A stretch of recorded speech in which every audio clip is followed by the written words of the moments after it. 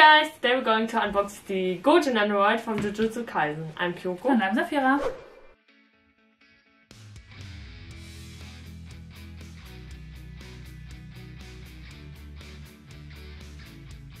So let's have a look at Give me this. my Gojo.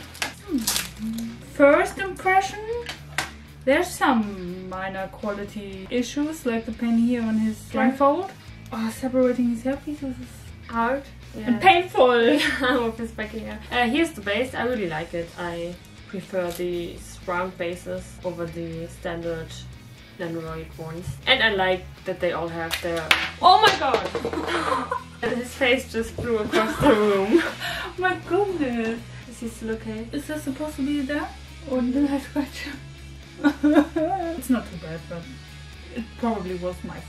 Of course I will pose him with his blindfold. I like it much better. But you also have the option of posing him without it and with his hair down. Okay, but you could pose him with any face, with every face, which is cool. Feel the cheapness.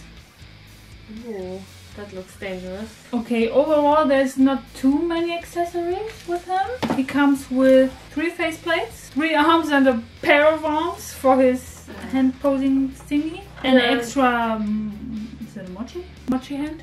And arm with a pocket.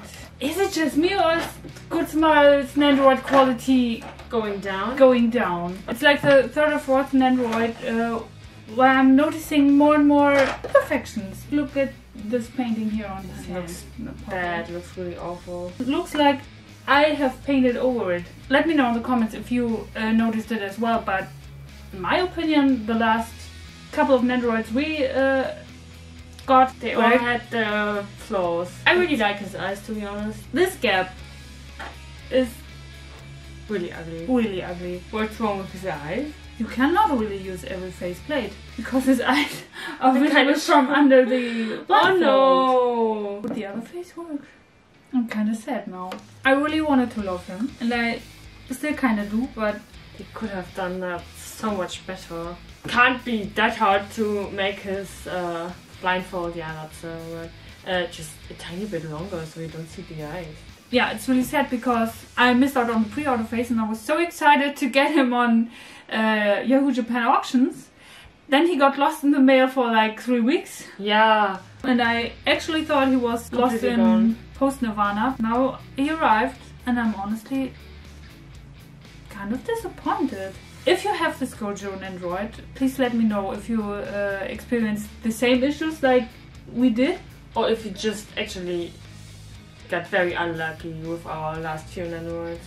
Maybe we're overall a bit too harsh about his quality, but that's how I feel right now in the moment because I was so excited for him. I still love him, but you know, he could have been better. If you liked this video, enjoyed this video, please subscribe to our channel. Leave us a comment if you experienced the same issues with other Nendoroids as well. Would be interesting to know. See you next time.